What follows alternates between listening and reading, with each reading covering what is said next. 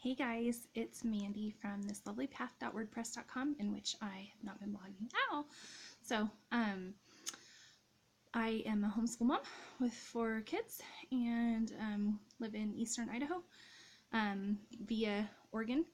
And I was going to do my March Mama Book Club picks for everything that I read in March.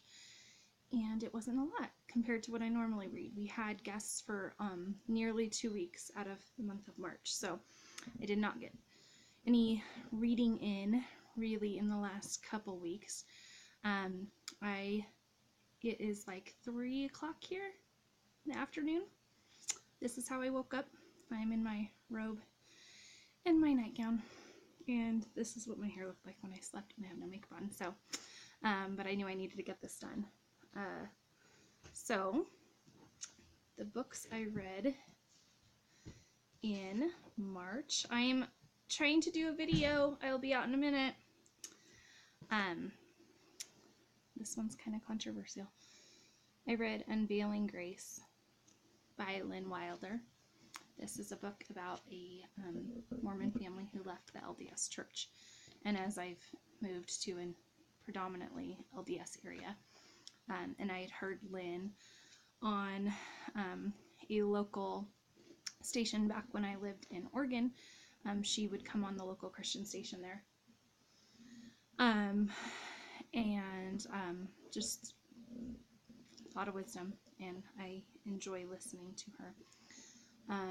This is really interesting. It says the story of how we found our way out of the Mormon church. And she just kind of talks about discovering the real Jesus of the Bible and starting a relationship with him. And her entire family left the Mormon church and are now Christians. So that was a very good, interesting read. Sally Clarkson is one of my favorite nonfiction authors when it comes to homeschooling or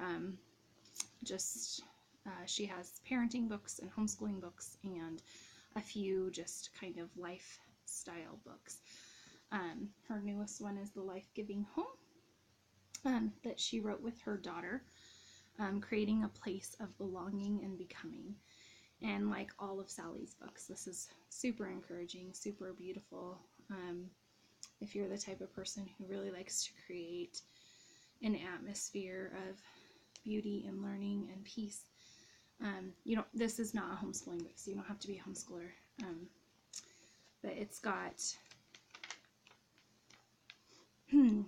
so like part 1, Thinking About Home, the chapters are titled A Life-Giving Legacy Made for Home, A Symphony of Grace, Rhythms of Incarnation, and then they go Seasons of the Home, and they go month by month, and so like each month has its own chapter. January is Creating a Framework for Home of Rhythms, Routine, and Rituals. And then February is A Culture of Love and Growing Lifelong Relationships. March is The Art of the Ordinary, Finding Beauty in Your Own Backyard. April is A Heritage of Faith, Engaging with God's Story. May, Days to Commemorate Marking Growth with Celebration. June is Times of Delight, Creating a Value for Play. July is A Heroic Heritage, Engaging with Story and History. August is The Story of Us, Shaping and Celebrating Family Culture. September is When Seasons Change, Gathering in for Home and Soul. October, Home is Best, Serving Life Within Your Walls. November, Blessed and Blessing, Grace, Gratitude, and Generosity. December is The Rhythm of Celebration, Seasons of Rejoicing in Family Life. This is a beautiful book. I really enjoyed it, as I have every single book of hers I've ever read. So, highly encourage that. The only fiction I read this month, those were my 2 nonfictions, obviously. The only fiction I read this month was Great Expectations by Charles Dickens. I love this story. I'm a huge Charles Dickens fan. I like most anything written in the 19th century from England. So, and I just think his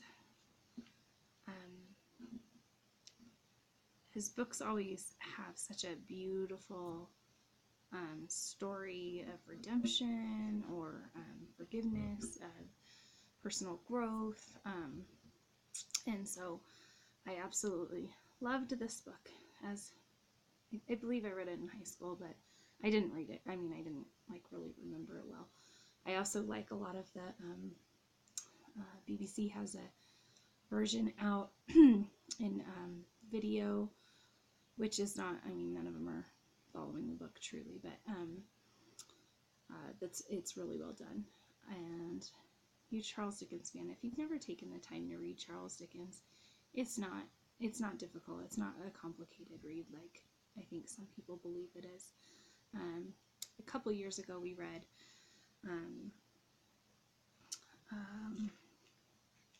what's it called? The Christmas one. Scrooge. I can't even think of what it's called. For book club. A Christmas Carol. And you know, that was a super fast one. Super fast read. And this is, you know, that's a pretty good size book. And I'm a fast reader. But it really didn't take a long time. It was about 540 pages. And I mean, it was probably a week's worth of reading. So, very good book. Read Charles Dickens if you haven't. He's phenomenal. The book I am in the middle of that I kind of had started and put aside when we had company is for back home in Oregon, where I had begun a book club. They are still continuing on without me, and I'm reading along for their April pick. So, and this is their April pick by Jean Auel. I'm not sure how you pronounce that. Clan of the Cave Bear. I'm about halfway through, so this is taking me into April. And I will save my opinion of it for my April book talk. And that's it. I really didn't read much. So today is a day of just being lazy now that all of our wonderful guests are gone, and I'm just hanging out and catching up on periscopes that I've missed, and the family is all out picking up branches that fell in the yard from a big windstorm we had. Right as I was starting to scope, my teenage son brought me in an egg he found. The mama bird had deserted, so I'm putting that on my nature table. And I will be back at some point, hopefully, before I talk about my next book picks for April. At the end of the month, I hope to come back on and share with you guys my book of centuries for homeschooling. That is a Charlotte Mason idea. And Leah B. Bowden, B-O-D-E-N, on Catch.me has a scope on that, which is where I got my idea. And so I will be sharing that hopefully sometime in the next week or two. And that is it. So thank you guys for coming on, and I will talk to you later.